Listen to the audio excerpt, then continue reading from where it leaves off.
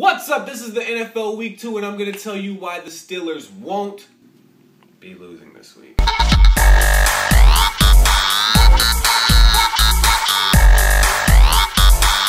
That's my intro to my video. This is exciting. This is a divisional matchup just like we had last week, but we're playing the Baltimore Ravens.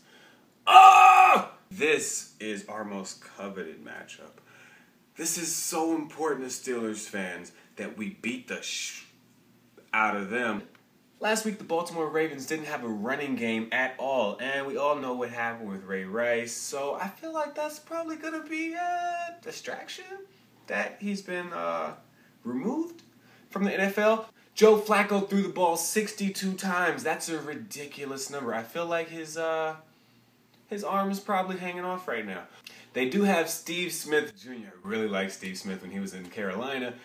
But outside of that, I'm not really worried about anybody. The Ravens are supposed to be one of the top defenses in the league. What, did you see our running game last week? Did you see Le'Veon Bell in there? Blount scored, Le'Veon Bell scored, Marcus Wheaton was looking crazy. Oh my goodness, and did you see Antonio Brown with that kick to the kicker's face? That was the most hilarious thing ever. I'm sure you saw the memes.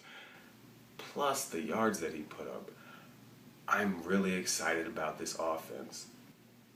The Steelers are looking a lot stronger than the Ravens this Thursday, and that's why the Steelers won't be losing this week. Thank you.